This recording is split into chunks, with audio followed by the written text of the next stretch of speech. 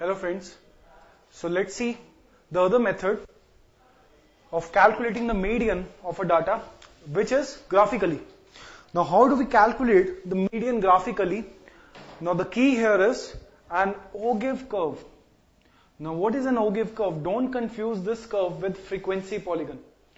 Don't ever confuse Ogive curve with a frequency polygon.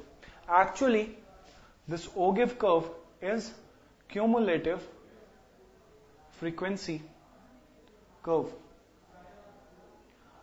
So actually, this Ogive curve is nothing but the cumulative frequency curve. So what we have to do is, we have to see the running flow of all the frequencies or the cumulative frequencies, and we have to plot the cumulative frequencies on the y-axis and all the data entries on the x-axis, right? And then we have to join all the points to get a cumulative frequency curve. But guys, see, this cumulative frequency curve is of two types. That's the punchline of this Ogive curve. There are two types of Ogive or cumulative frequency curves. And what are the two types? The first one is less than Ogive, and the second one is the more than Ogive. So we have two types of Ogives. The first one is less than Ogive, and the second one is more than Ogive or more than cumulative frequency curve. So let's see what do I mean by less than and more than. We will do this with the help of one statistical data, with the help of one example. I will write the data and then I will show you how to develop the more than and less than cumulative frequencies and how to plot these two frequencies on the same graph. Now guys, remember, we have to plot these two cumulative frequencies on the same graph. And after plotting them on the same graph, I will get a point of intersection which will give me the median. That is a later on thing. But first of all, let's understand the concept of less than and more than. Let's start. 0 to 10, 10 to 20, 20 to 30, 30 to 40. So I am taking a very simple data for the sake of simplicity, that you don't get confused and also you can learn very easily. So this is a very simple data. So what I'm going to do is, I'm going to write the cumulative frequency of this data in two ways. The first way is, let's write it in first more than cumulative frequency. Now why am I writing in more than cumulative frequency first? Because this we are aware of. Okay, this you will do very simply. So more than cumulative frequency, and after that we will see the less than cumulative frequency. Now what do I mean by more than cumulative frequency? I will write more than cumulative frequency like this. First I'll see more than 0. Then I will write more than 10.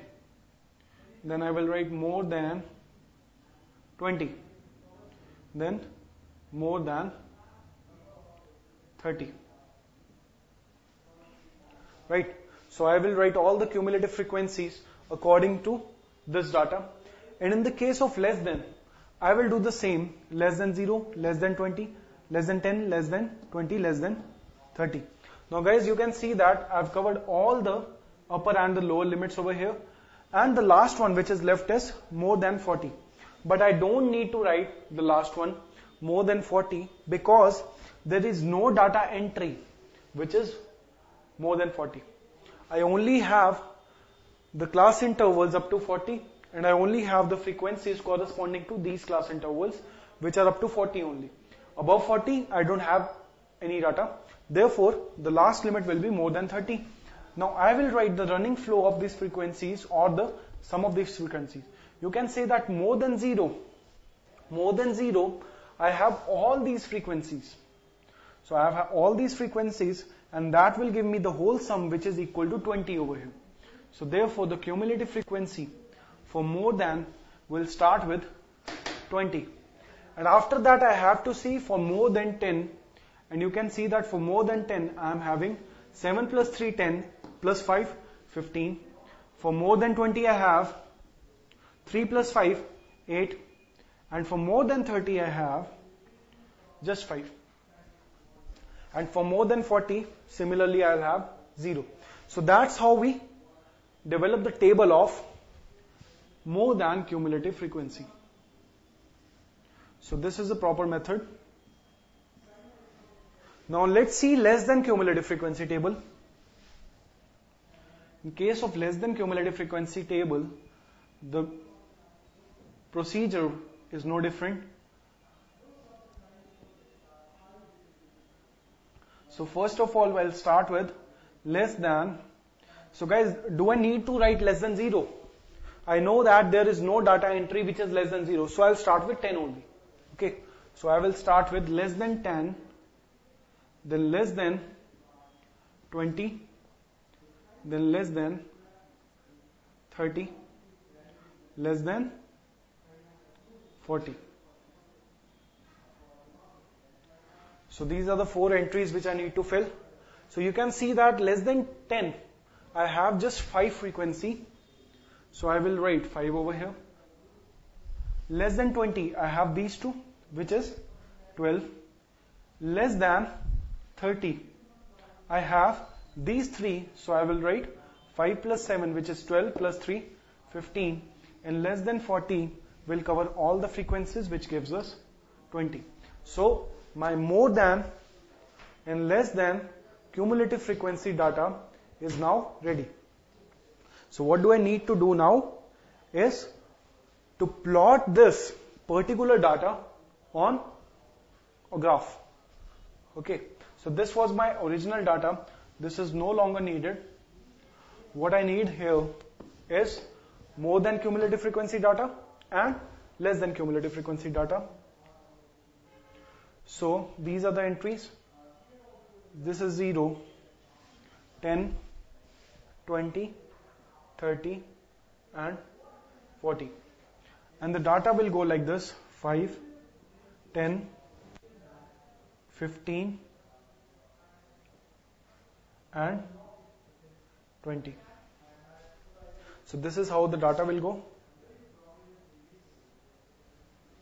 Right?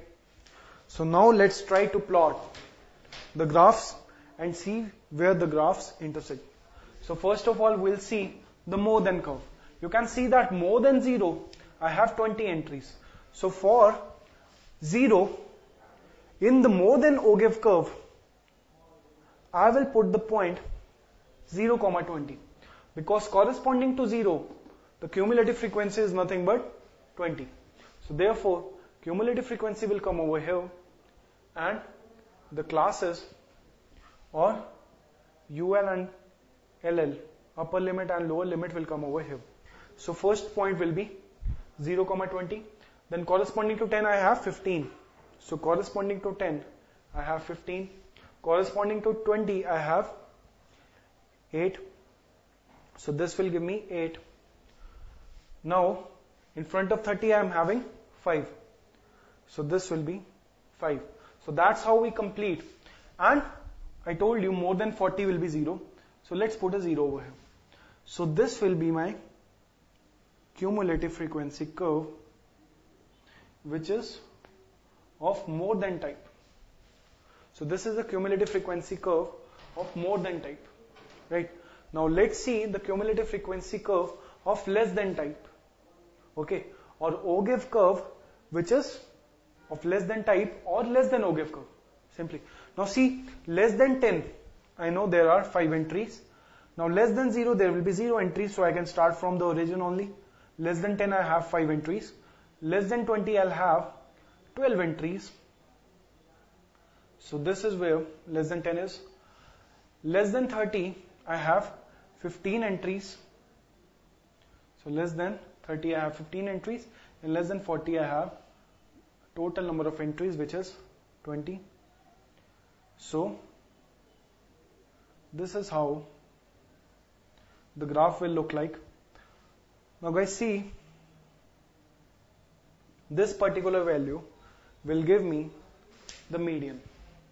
Okay, this particular value, if I try to plot it exactly perpendicular, this value will give me the median. And this is coming out as approximately, if you do the calculation, the median is coming out to be near 16 or 17. Let's take it 16 only. So the median here is coming out as 16. This is not a very accurate graph. If you do it on a graph paper, you will get the exact values. So you can see that the median will come out as 10. Now guys, what I'm trying to convey here is that if you plot both more than and less than Ogive curves. Now guys, you can see this is the more than Ogive,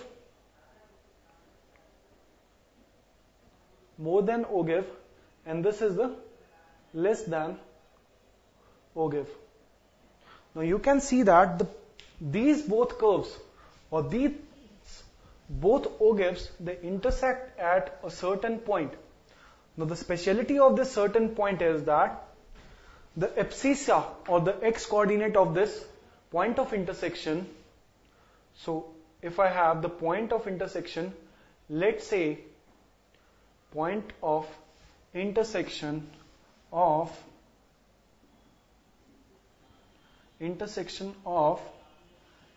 less than and more than Ogives is x comma y, then you can say that x will give you the median and y will give you, x will give you the median and y will give you, now I will tell you this one later. Now here you can see that the y coordinate of this point of intersection is 10. That is a later on thing. But you can see that the abscissa will give you the median, and that's how we calculate the median with the help of Ogive curves. Right? Now the beauty of this point of intersection is that the y coordinate is coming as 10. Now you will ask, what is the beauty about that? Now see, the total number of entries were 20. Right? And the y coordinate is 10. That means the y coordinate will give you, if the total number of entries is n, right? If total frequency is equal to n, then y coordinate will give you n by 2. So this explains the basic definition which we studied for median, that the number of entries before and the number of variables after, they both are same, right? So this gives you the 10th value, right? Now the y coordinate corresponding to this value of median is giving you 10, which is nothing but the half of total number of variables. Okay, so that's the beauty of this Ogive curve, that if you try to plot these two curves, more than and less than Ogive curves, and see the point of intersection, then the abscissa will give you the median and the y coordinate or the ordinate will give you